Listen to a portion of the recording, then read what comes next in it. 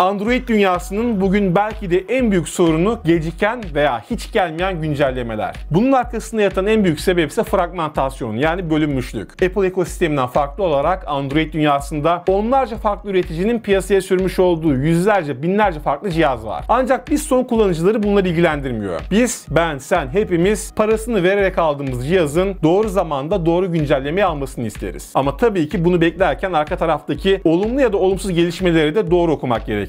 Şimdi bu konuyla ilgili olarak Google'ın yaptığı önemli bir güncelleme var. Bugün hala pek bilinmiyor ama önümüzdeki dönemde, yani Android'in geleceğini ciddi anlamda, büyük önemde etki edecek bir özellikten bahsedeceğiz. Project Treble'dan. Ancak öncesinde sizleri bir hafta geriye götürmek istiyorum. Geçtiğimiz hafta Google I.O. 2018, yani Google'ın geliştirici konferansı için Amerika'daydım ve bu konferans esnasında Dave Burke, yani Android mühendisinden sorumlu Google Başkan Yardımcısım, ya da bir başka ifadeyle Android'in bir numaralı ismiyle toplantı yapma şansım oldu. Minik bir grup olarak Dave Burke'le bir araya geldik ve havada uçuşan onlarca klişe sorudan sonra mikrofonu elime aldım ve Türkiye'yi temsilen en çok merak edilen soruyu ben sordum. Ne olacak bu güncellemelerin hali diye. Bakalım ne cevap vermiş, sonrasında Project Treble'dan zaten detaylıca bahsedeceğim.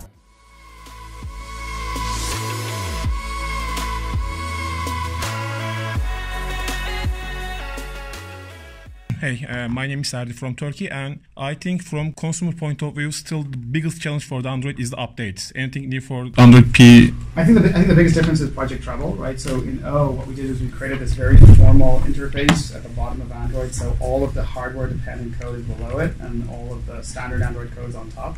And you're seeing it, and the reason we did that was to make it a lot easier to update Android devices.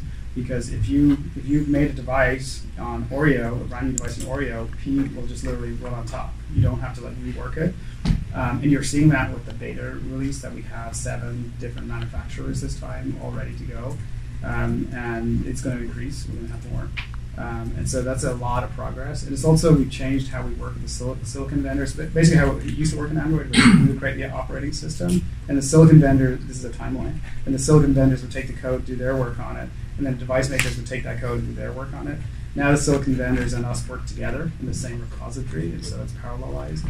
So that's a big difference. Lütfen görüntü kalitesinin kusuruna bakmayın, çünkü kayıt altına alıp alamayacağımız belli olmayan bir toplantıydı. Dolayısıyla hazırlık yapmadan gittim ama böyle bir fırsat varken de en azından cep telefonu kamerasıyla kayıt altına almak istedim. Umarım anlaşılabilir olmuştur. Şimdi isterseniz Project Treble'ın detaylarına geçelim, ancak o detaylara geçmeden önce konuyu daha iyi anlayabilmemiz adına Android güncelleme sürecinin nasıl olduğunu iyi okumak ve analiz etmek gerekiyor. Şimdi isterseniz bilenler zaten biliyordur ama bilmeyenler açısından bir Android güncellemesi kaynak kodları dağıtımından son kullanıcıya ulaşıncaya kadar hangi süreçlerden geçiyor? Gelin kısaca buna göz atalım. Birinci aşama AOSP'nin sunulması. AOSP, Android Open Source Project'in kısaltmasıdır ve yeni bir Android sürümünü temsil eder. Yani kısacası Google yeni Android sürümünün kaynak kodlarını yayınlar. Ancak ne var ki Android'in kaynak ağacı saf haliyle donanım bilgisi içermez. Yani piyasadaki envai çeşit işlemciyi tanımaz. Dolayısıyla ikinci aşamada kaynak kodlar Qualcomm, Samsung ve Huawei gibi chipset üreticilerine gider. Donanım üreticileri kaynak kodları modifiye ederek kendi chipsetleri üzerinde sistemin açılmasını ve platformdaki tüm bileşenlerin sağlıklı çalışmasını sağlarlar. Tüm bunların olabilmesi BSP, yani Board Support Package, Türkçesiyle kart destek paketine bağlı. Bu paket oldukça gizli bir pakettir. Çünkü örneğin tescilli bileşenler için, mesela modem için nasıl çalışıp çalışmayacağına karar veren yazılım bu paketin içerisinde yer alır. Buna ek olarak cihaz üreticisinin ihtiyaç duyabileceği tüm sürücüler de yine bu paketle birlikte verilir arkadaşlar. Üçüncü aşamada işlemci üreticisinin, yani örneğin Qualcomm'un modifiye ettiği kaynak kodlar cihaz üreticisine gider. Yani Samsung, Sony ve Huawei gibi üreticiler bu kodları bir kez daha gözden geçirir ve kendi arayüzleri başta olmak üzere ihtiyaç duydukları entegrasyon ve eklemelerle piyasaya sürecekleri cihaza uygun hale getirir. Dördüncü aşamada ise telefon üreticileri hazırladıkları yazılımı dahili olarak, yani şirket içerisinde kapalı teste tabi tutar, aynı zamanda iş ortağı olan operatörlerle birlikte de test ederler. Beşinci aşama artık her şeyin hazır olduğu, en azından kağıt üzerinde hazır olduğu kademeyi temsil eder. Zira piyasaya çıktığında sorunlarla boğuşan ve geri çekilen güncellemeler olduğunu da biliyoruz. Lakin artık bu aşamada güncelleme kademeli olarak kullanıcılarla paylaşılır ve OTA yoluyla sunulan bu güncelleme cihazın popülerliğine bağlı olarak birkaç hafta içerisinde tüm kullanıcılara sunulmuş olur. Peki nedir bu Project Treble? Bana soranlara verdiğim en kısa cevap Android kod ağacının modülerleşmesi.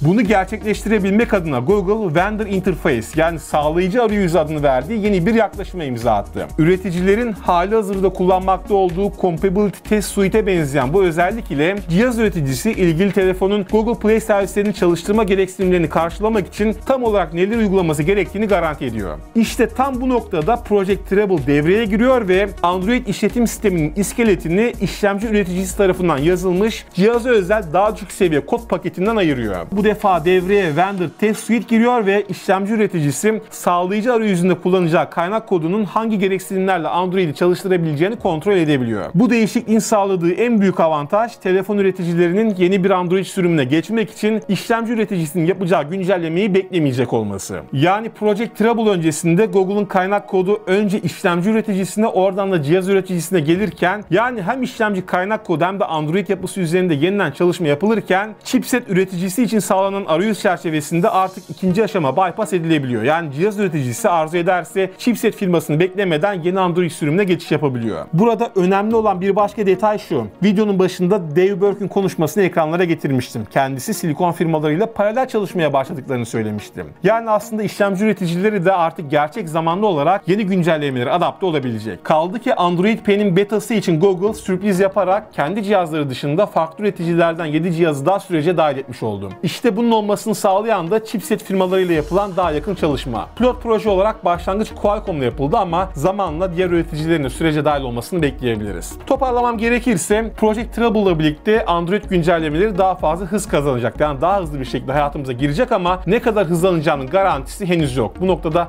net bir rakam vermek pek mümkün değil. Sony ve Nokia gibi zaten bu iş hızlı yapan firmaların daha hızlı olacağını söyleyebiliriz ama örneğin son dönemde eleştirilere maruz kalan mesela Samsung'un ne kadar hızlanacağını öngörmek çok kolay değil çünkü hala yükün büyük bir bölümü Samsung'da olduğu için sürece ne kadar hız katabileceklerini zamanla anlayabileceğiz. Bu noktada bekleyip görmekten başka bir yol ve yöntemimiz şu aşamada bulunmuyor arkadaşlar ama diğer taraftan Google'ın yaptığı çalışmalar takdire şayan. Geçmişten günümüze bakıldığı zaman önce güvenlik güncellemelerini ana güncellemelerden ayırdılar ve bugün Project Treble ile birlikte ana güncellemelerinde daha hızlı gelmesi için bir takım çalışmalar yapıyorlar. Toparlamam gerekirse en çok merak edilen soru muhtemelen şu. Project Treble ile birlikte güncellemeler ne kadar hızlanacak? Bunun net bir cevabı yok. Çünkü yanlış anlaşılma olmasın, bu özellikle birlikte güncellemeler Google'dan gelmeyecek. Cihaz üreticileri güncellemelerden sorumlu ve yük hala büyük oranda cihaz üreticilerinin üzerinde. Ancak 5 aşamalı süreçte en azından bir aşamayı beklemek zorunda olmadıkları için teorik olarak bütün firmalarda bir hızlanma görmemiz muhtemel. Özellikle Sony ve Nokia gibi bu işi son dönemde son derece hızlı yapan firmalarda daha fazla hızlanma bekleyebiliriz. Ama örneğin Samsung gibi son dönemde eleştirilere maruz kalan ve güncelleme konusunda yavaşlayan firmalarda ne derece hız göreceğimizi zamanla anlayabileceğiz. Umarım hepsi ciddi şekilde hızlanır ve kullanıcılara en kısa sürede doğru güncellemeleri veriyor hale gelirler arkadaşlar. Sonucunda Google'un yaptığı çalışmalar takdire şayan, bunun üretici tarafındaki yansımalarını da zamanla görüyor olacağız. Bir başka merak edilen konu da hangi cihazın Project Treble'ı destekleyip desteklemediği. Bu konuda altta bir liste bulacaksınız zaten. Dediğim gibi ilk etapta en hızlı adapte olan firma Huawei oldu.